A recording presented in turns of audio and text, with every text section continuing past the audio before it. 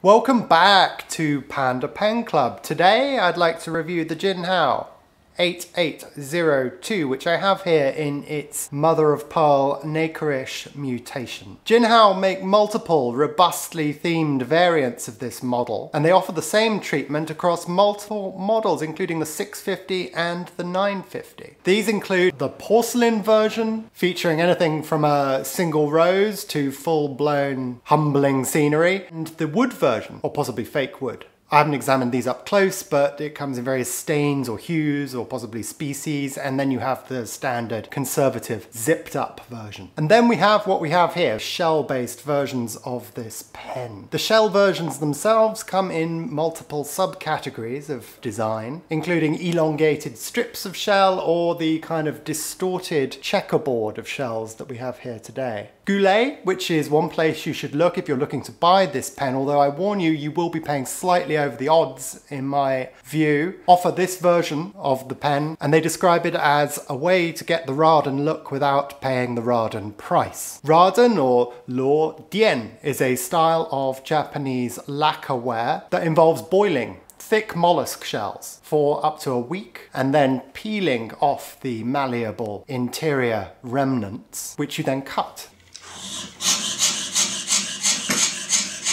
Particularly notable shells for this purpose include abalone, or the green turban shell, or the horned turban shell. The attractive dregs of these marvellous creatures are then adhered to whatever you've lacquered. More lacquer is added.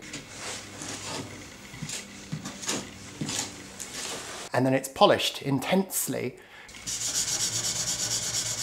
so you get a smooth surface, as you do here. An inlaid effect. So why would you want to get the Raden look without the Raden price? First impressions of this pen are indeed very positive. You get all the iridescent swirls and pretty hues from the shell. It's perfectly smooth. It's arranged in alternating dark and white shell, which give us the checkerboard.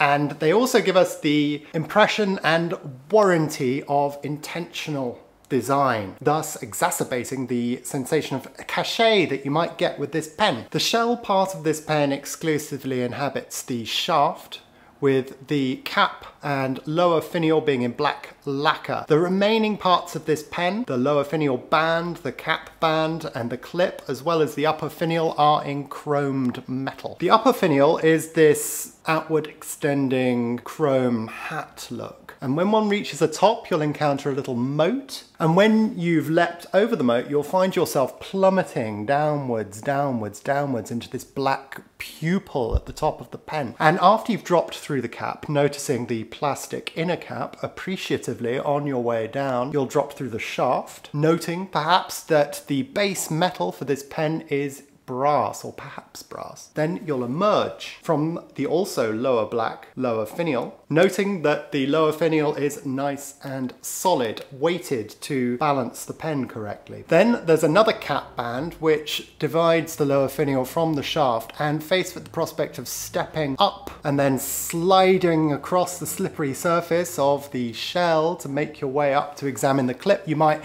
abandon this ridiculous project and zoom out and look at the pen like a normal person. You'll notice that the clip is the same design as you get with the Jinhao 159. Now, I've mentioned in my review of the Jinhao 159 that I find the clip on this model, well, rather gopping really. So much so that I've actually gone so far as to pull it off some of the Jinhao 159s I have, and I have to say I think it looks better for it. But I won't be doing that with this pen. I think for some reason, for whatever mad reason,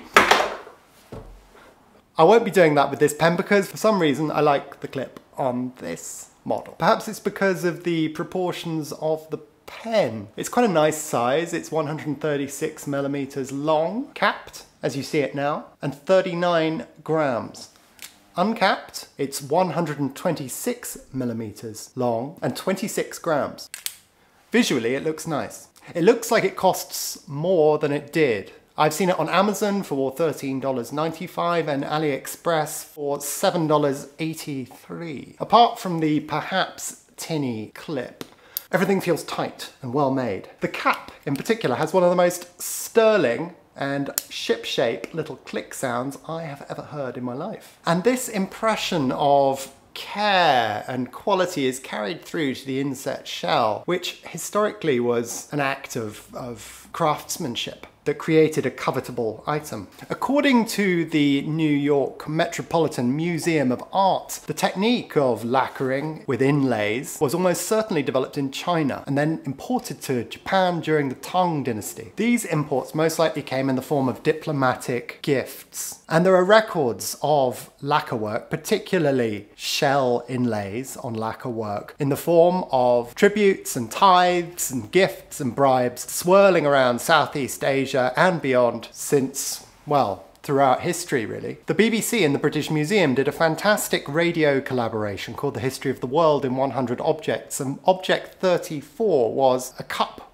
a lacquerwork cup with inlays that was most likely given as a gift during the 4th century. And I'll put a link to where you can listen to that radio program in the description for this video. The US Office of Protocol records the presence of nacreish mother of pearl in a diplomatic gift in 2016. So I'll leave you to imagine how much shell has passed hands in between those two dates. And this immediately begs the question, would the Jinhao 8802 make a good gift? Specifically, would it make a good diplomatic gift? Now, whether you fulfill formal or informal diplomatic roles or ambassadorial duties in your life, I don't know. But there are times in all of our lives, I think, where we're called on to give gifts that are, in some sense, diplomatic. A loathed godchild, perhaps, or your boss in a Secret Santa, or just a cared about acquaintance whose departure or birthday needs to be marked in just the right way. Now, is this just the right pen for all those scenarios or any of those scenarios? Gifts in diplomacy are an absolute minefield. The goal of diplomatic gifts is to entwine oneself in the good graces of somebody else representing the state or some other larger cause. It's most effective if the gift is somehow special, something only you can give and only they can receive. This can, of course, go very wrong. For example, in 1983, Donald Rumsfeld gave Saddam Hussein a pair of medieval spiked torture hammers, which history perhaps suggests sent all the wrong messages. Sometimes the personal quality or specialness of a gift is prioritized to the detriment of uniqueness. For example, David Cameron in 2012 gave Barack Obama a table tennis table from the British manufacturer Dunlop, recalling a past occasion on which the pair had played table tennis. Unfortunately, it was quickly discovered that the table in question was manufactured in China. Witness the bugled vexation of the British tabloids to give some idea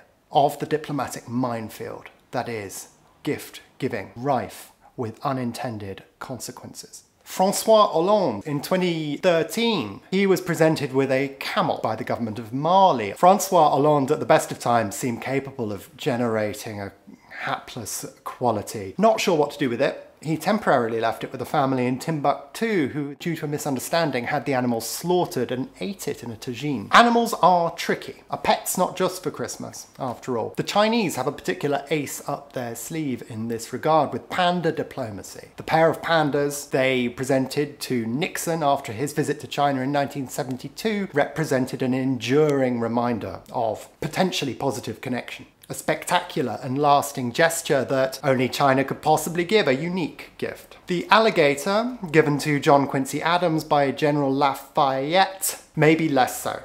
Apparently, insanely, Adams kept this alligator in a bathroom of the White House. Without wishing to completely skewer the French, but one of their presidents does offer another excellent example of unintended consequences in gift giving, known as L'Affaire des Diamants, which sounds like a Tintin novel. In 1973, future President Giscard accepted a gift of 2 diamonds from notorious dictator Bokassa I of the Central African Republic. In 1979, now the President of France, this was revealed in the tabloids, and in 1981, Giscard lost the election, and this affair was said to have contributed hugely to his election loss. They need to be not too expensive as to be improper, but not too cheap as to be insulting. Secret Santa, international diplomacy, they maybe are not so dissimilar. Injecting a dash of humour can sometimes help slip by a parsimonious or rather cheap present. A good example of this, successful example of this, would be the crocodile insurance given to Barack Obama on his visit to Australia. A less successful example of this would be John Kerry's gift of 2 potatoes to Sergei Lavrov in 2014. As with all gifts, the key is thoughtfulness. This is fine if you're dealing with heads of state or even tiny little future heads of state. But what if you're doling out favours to Colonel so-and-so or Mr. blah blah blah from the consulate? You might find yourself skirting around ambiguously, sometimes even dangerously. Gift or bribe, tribute or token, and it might bite you back, or your recipient, or their guests. In that sense, the inlaid lacquer work of the Jinhao is actually perfect. Perfect. It represents an old trade craft converted into a scaled production item representing modernity and progress. And yet, because no patch of real shell is in fact the same, it is technically at least unique, a unique artifact at a reasonable cost. Well done, Jinhao. Perhaps you've solved a lot of problems. But wait. One more thing. Before you dial a dozen for your next diplomatic undertaking, we have one more matter to attend to, the writing sample. I'm writing on Clairefontaine, that's right, Clairefontaine paper, and I'm writing with, rather interestingly, bloody Brexit ink, which is a limited edition ink from Diamine. And all I can say is my sentiments exactly. It's not exactly a diplomatic event, Brexit, but it's certainly one that could do with a few restorative gifts being flung back and forth, and I suspect there will be in the future. It's a red shimmer or shade in the blue here. So red, white and blue. We have the Union Jack. For about £20 you get 80mm, so it's not bad for a limited edition ink, but it's selling out fast, so I'd recommend checking it out pretty soon. Back to the Jinhao, which writes smoothly, readily. There's adequate ink flow, no skipping or hard starting that I've noticed. There's a tiny bit of flex if you wanna go there, although as ever there's a risk factor. Lucky Panda. 6.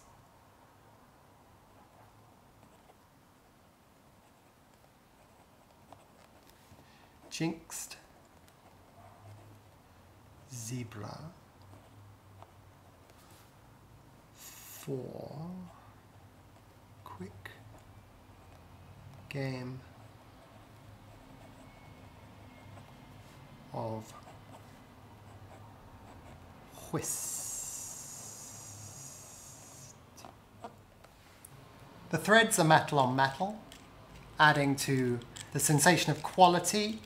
Also is the section which has a nice grip to it. I don't know precisely what substance it's made of, but I like this grippiness it has. And the last thing to mention is it's easy to clean and flush. If you'd like to give a gift, or if you'd like to look like you've been given a gift, or if you have no Machiavellian intentions whatsoever and would simply appreciate a really solid, pretty fountain pen in your life, then this may well be the pen for you. If you enjoyed this review, please don't forget to like, comment and subscribe to Panda Pen Club on YouTube. And when you click subscribe, please also click the bell button. It really helps us. Thank you so much for watching and see you next time. On the chuckability scale, how willing am I to chuck this into my backpack without worrying about it? 5 being I take all the pleasure in the world in doing so, and 0 being I'm absolutely beside myself, possibly near tears. This pen gets a perhaps rather unsatisfying 3. It would probably survive, but I don't like the idea of it.